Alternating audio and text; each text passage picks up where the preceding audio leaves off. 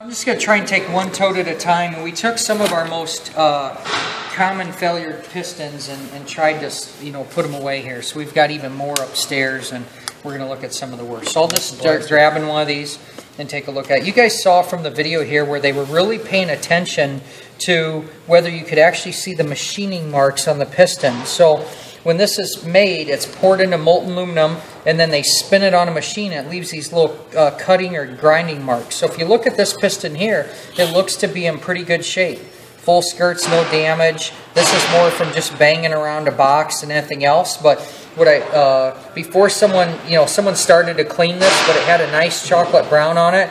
And you remember in the video how he was talking about you could see the underside and see the brown as well, because we got through that two-stroke. We got it going on above and below the piston. We got some oil holes for our pin here, and this piston here is probably just a good used piston that was taken out of service. What I want you to look for when you pass this around is I want you to pay attention to the machine marks. The machine marks that go around so that you know what Suzuki was talking about in the video, and please don't drop it. Okay. This is that Wiseco logo that we talked about. You guys saw it imprinted on the laser etch. Now this is a moly-coated piston, or a coated Teflon-coated piston, if you will. They'll put these on the skirts, and especially helps for that break into that brand new piston. It's real common that once this starts running, it'll wear that Teflon off. Okay, you can see here that we had physical damage that got from the top of the piston and worked its way down and basically took and smeared aluminum all the way across here. This is going to be hard on the cylinder to the point that it needs serviced, but the piston's taking the blunt of the damage. The other thing here, you see how it's kind of more of a dull color?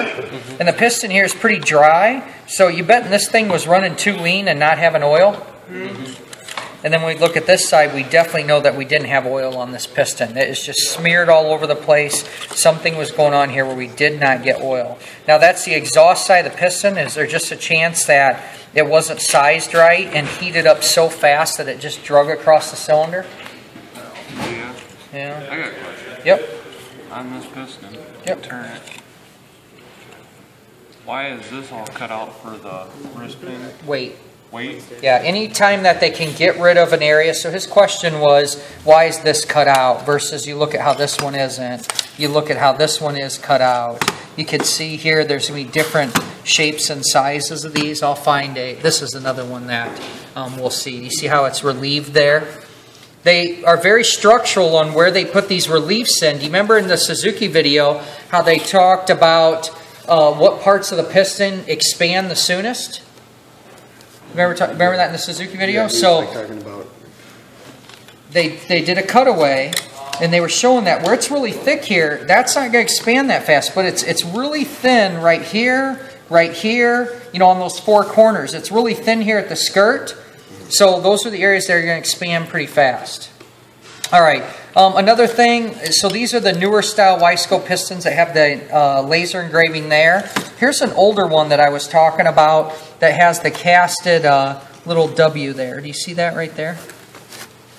And when I say older, you're still going to find tons of these in production, but it's actually a raised casted portion instead of just engraved. That's the older Wiseco logo too. Now they've gone to more of this squared off edge instead of the rounded circles on there.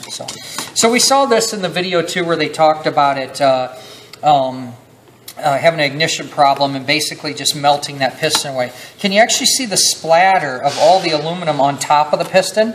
Yeah. Man, it's a thick coating of that. That actually went pretty quick. Now the fact that this is pretty wide, this probably happened under full throttle. I mean, just completely brap on the pipe, and then it smeared it off and finally poked through. So this is a really good opportunity to look and see. Like, here's what I want you guys to do so you can watch the video. I'm not intentionally trying to remove it, but if you just take and feel inside here, you can actually see where the aluminum has sprayed onto the skirt wall. Okay? You'll see that it's actually sprayed onto there and attached. If it's sprayed there, where else is it? Everywhere. The crank, the cylinder, the bearings, everything else. I'll go ahead and pass that around. You got it? Yep. You guys make sure you don't drop it. So here's one with full seizure all the way around. Any thoughts on this one here? The rings are stuck. Nope, I'm sorry. The rings are out. Any ideas on this guy? Zero lubrication. Yeah, probably ran straight fuel. that make sense? Is there a chance that somebody forgot to mix their oil? Yep. Really good chance on that one. So, big old chunk out of the side of that. This one here is our good one. Passed around too. That's a decent one. Those are both good. All right, I want to see this guy. That's the blaster piston. Oh, this is yours? Yep. Okay. This piston's actually pretty good. This is what I'd like to have to show that it's just got minimal blow-by, so we don't see the carbon tracking like all the way down the piston. You could still see some of the machining marks in it, so it's just a good used piston. We don't see any scoring or scratching on it. This thing was in pretty decent shape. Now look at this right here. Do you see where there's this one smear over here? Okay, not to where I can feel it with my fingernail, but that's an evidence of a cold seizure. Okay, I can't feel, it's not that bad, but did somebody get on it a little too hard too soon? Yeah.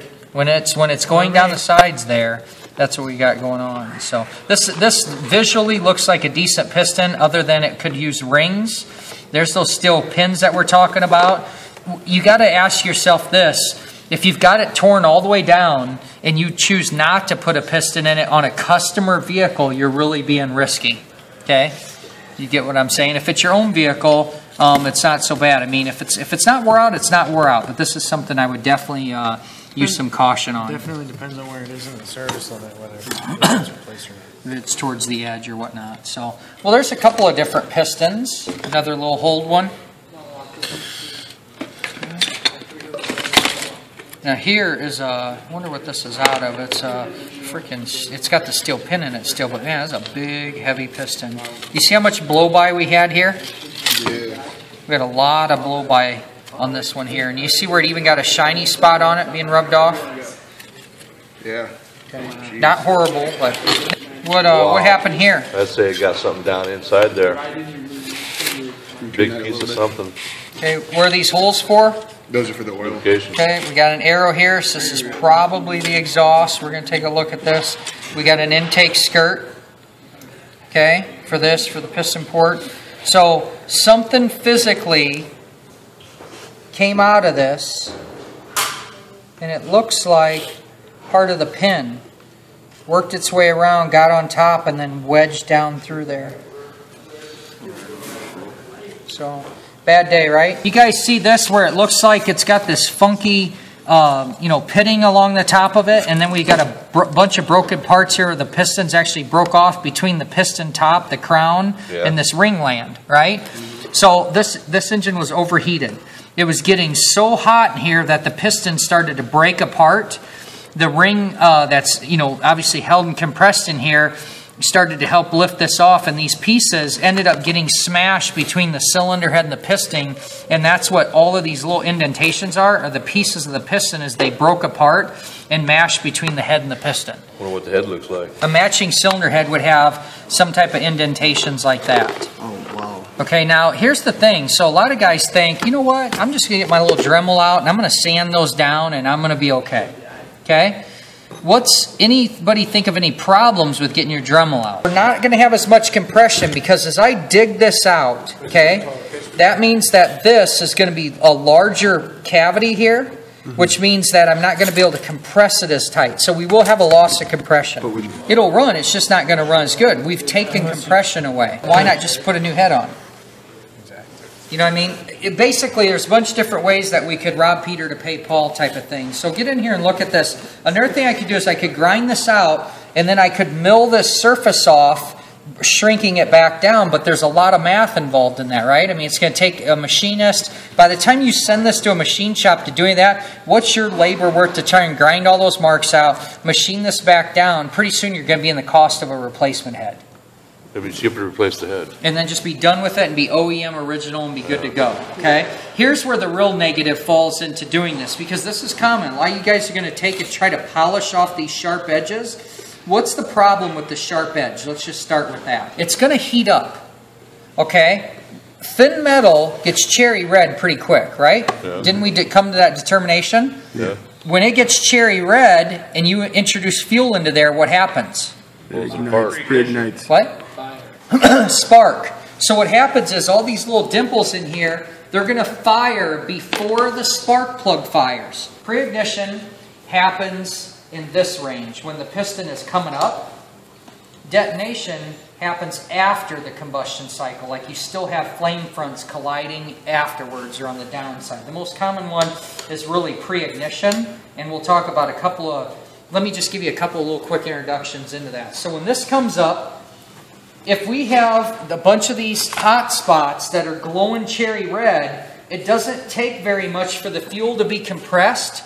And if this is glowing cherry red and the fuel gets compressed, it'll basically diesel. Does that make sense? And what'll happen is this flame front will start here. Well, now the spark plug lights and the two flame fronts coming from different directions will collide into each other, and that's what causes the rattle and the piston to go back and forth. Not a desirable thing. So all of this junk here, it isn't something that we want out there. So some people try to cheat and they'll say, well, I'll just polish off the high spots. I'm going to get it to where it's just a dimple. Carbon will fill it up soon enough and I don't have to worry about it. The problem with carbon filling it up is the fact that now the carbon will also get really hot and ignite. If you have a bunch of carbon in here, little hot spots, and it'll want to pinch or sandwich itself up in this combustion ring here, up against that edge of the head gasket, and that's another way you could end up. If I have a bunch of pre-ignition going on, what do you think possibly happens to the head gasket? Ruins it. It'll blow it out. Okay, so that's another way you could blow the head gasket as well. All of these things. Now, here's the thing I don't get. If I want to be a true mechanic to just fix it right.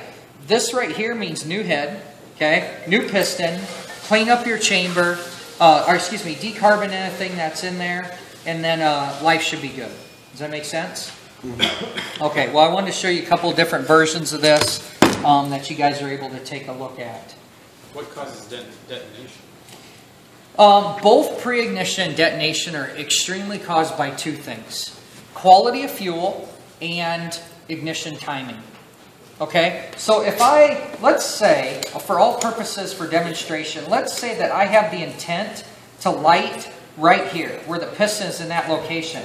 But if I have my timing wrong and I light it down here, I'm lighting it so early that the spark plug's actually trying to push the piston down when I'm trying to overcome it. Okay? If I fire it too late and I go ahead and light it over here, and that high compression has actually caused those hot spots to light, I'm still going to have those flame fronts. So ignition timing has an effect on ignition timing has an effect on pre-ignition or detonation. That's a big one. Now, realistically in our world, all of our dirt bikes and ATVs are non-adjustable. So how often do you think that the computer itself actually just fails and causes it to fire at the wrong time? It's almost never. Okay, so we typically have failures of this. No spark.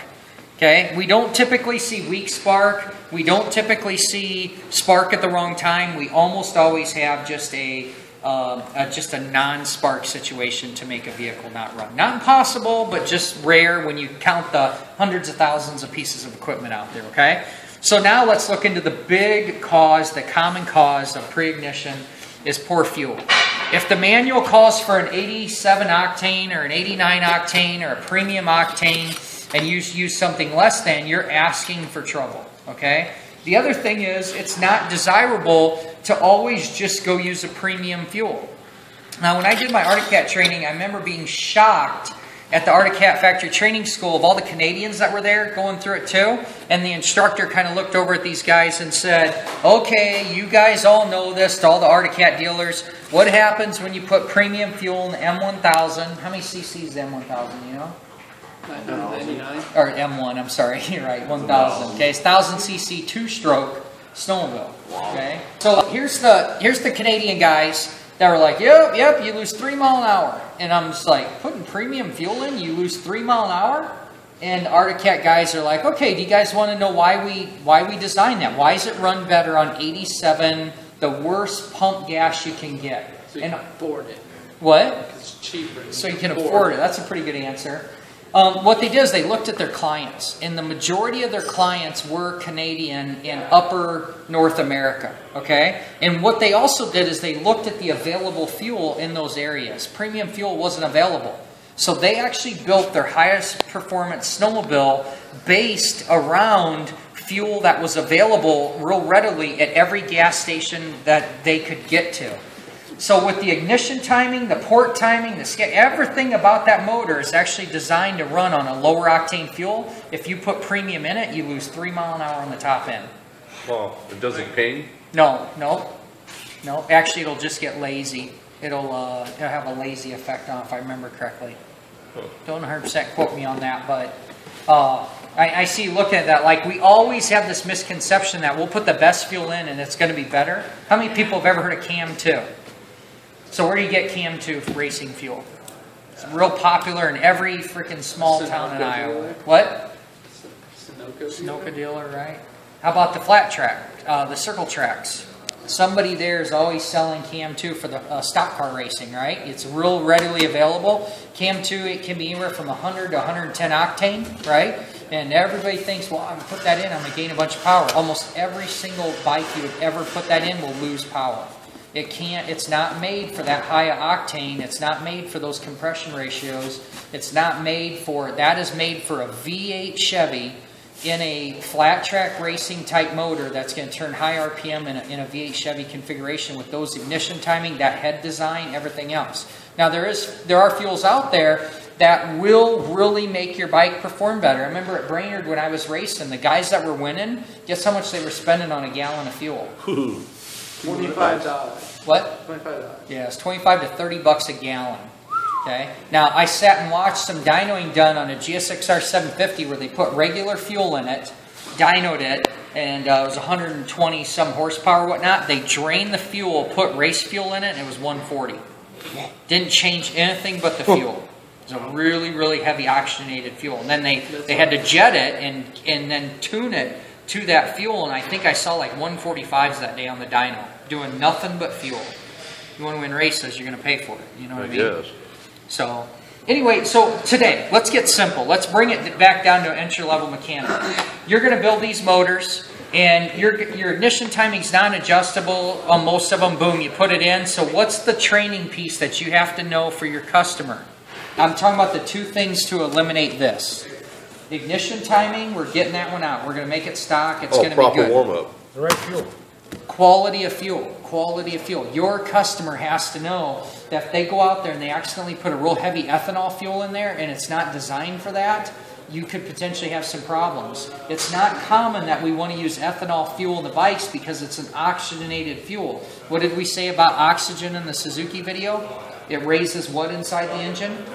The temperature.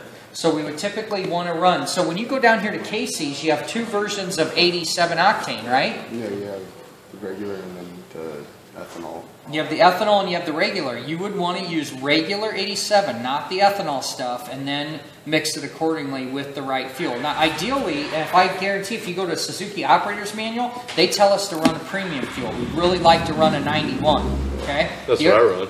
Yeah, that's The other thing that we want to do is we really want to go to a gas station. Hear me out on this. You'll hear me talk about it over and over come next March when we do fuel systems. But for right now, you want to buy your gas at a gas station that has individual lines to the pump. Yeah. Okay, most gas stations you go in, there's not as many out there anymore. When you go into a gas station, you pull up for your car, you're typically going to have one hose to select between 2 to 3 different types of fuels. I was in Nebraska here a few weeks ago, and there was one hose and 5 fuels. Oof. There was a couple of different E85s. They had a couple different in ethanol and non-ethanol. They had an 89. They had premium, all in one fuel line.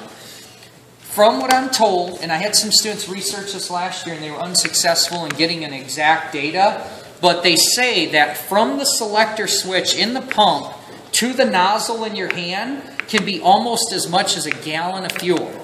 So when you go to a gas pump with one hose in multiple grades, the first gallon of gas you get, we're just going to be dramatic about it, okay? And I'd love if anybody wants to research it even further.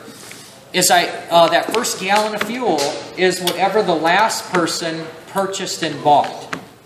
So you got to think about that. You're paying for premium fuel and the last person got 87. You're kind of getting ripped off on that first gallon of fuel, aren't you? Yeah, you I are. gumped up an injector this night. What's that? I gummed up an injector doing that. Did you? I bought it and I didn't put the first gallon in like the truck or whatever. And it, there's so much water in it that it gummed up my injector. I had to buy an injector for my 450. Holy cow.